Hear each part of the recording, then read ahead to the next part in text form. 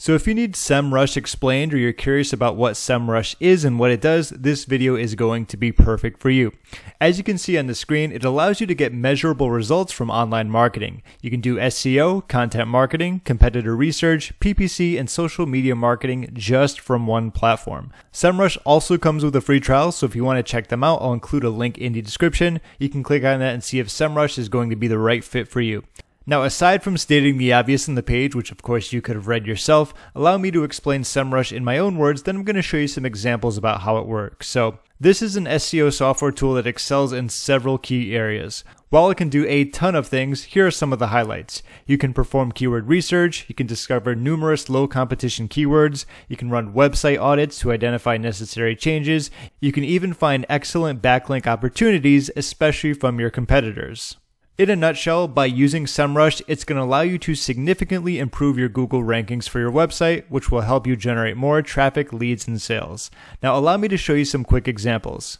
Alright, so here we are on the inside of Semrush, and I put in one of my websites here, and what I want to do is start by looking at competitors. This is important because we can get a lot of helpful information about how we can go about creating specific articles based upon what our competitors are targeting. So, if we scroll down ever so slightly, we're going to see that we have the competition level here, so the higher the better, obviously, overall, and some of the top ones are going to be some of your biggest competitors. In this example, I'm just going to go with Mark and Blog. I am familiar with them, so I'm going to click on this right here.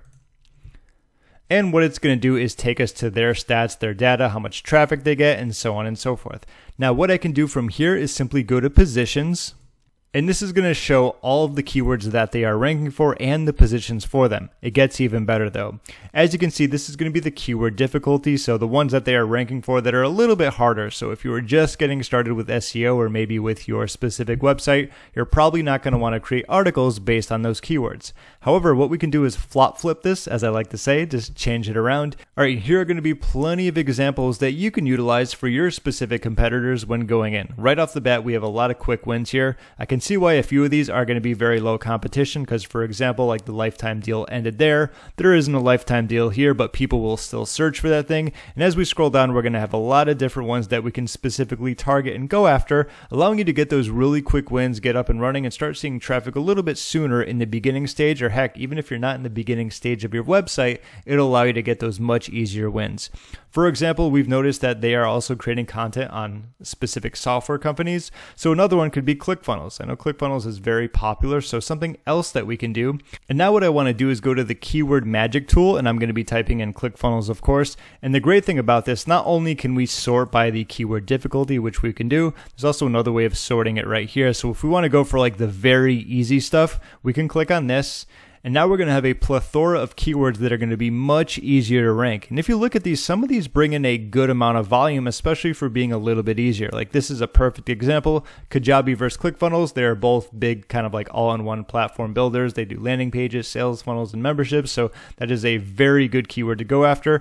It's not going to be on the easiest side because it is more towards like, a little bit more difficulty, but nevertheless, if we scroll down this way, we're going to see that there's tons of wins that we can go after in terms of creating specific articles on these keywords. And of course, you can do that for your niche, obviously, depending on what you are going to be going after, but there's so much more when it comes to Semrush. I'm going to give you one more example when it comes to backlink analytics. All right, and now what I'm going to do is enter in a competitor in here and click on Analyze. We can go after some of their backlinks, see which ones are going to be worth getting, and so on and so forth. This is going to, once again, help you rank much higher in Google. Let's click on Analyze.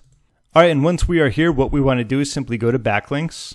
And once that is loaded, here's the great thing about it. We can go after active, we can go after new, which ones have been lost. For me personally, I would want to go with active because I want to see which ones are still around, not the ones that have been lost in the past. I also want to go with follow because we want to get some link juice out of these, of course.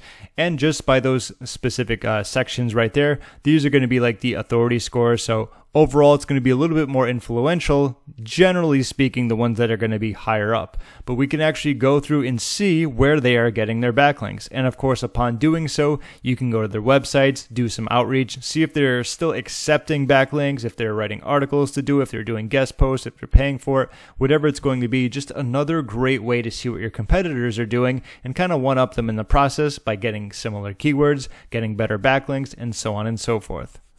In summary though, Semrush is a very powerful tool for SEO, and in fact it can be very important for beginners too, who especially want to dive into SEO and start building their website's authority. Semrush helps you identify what people are ranking for, target their easy wins, build traffic, find backlink opportunities, and so much more. By following some of the steps I talked about, you can certainly improve your rankings and grow your online presence by ranking higher up in Google. Anyway, I hope that this video helps you out when it comes to explaining what Semrush is and how it works. If you have any questions, feel free to leave a comment down below. I will also include a link in the description where you can test out Semrush for free. They do have the ability to sign up for free with them, and of course, if you want to carry on, there is the free trial that you can utilize as well. My name is James. Thank you so much for watching, and I'll see you in my next video.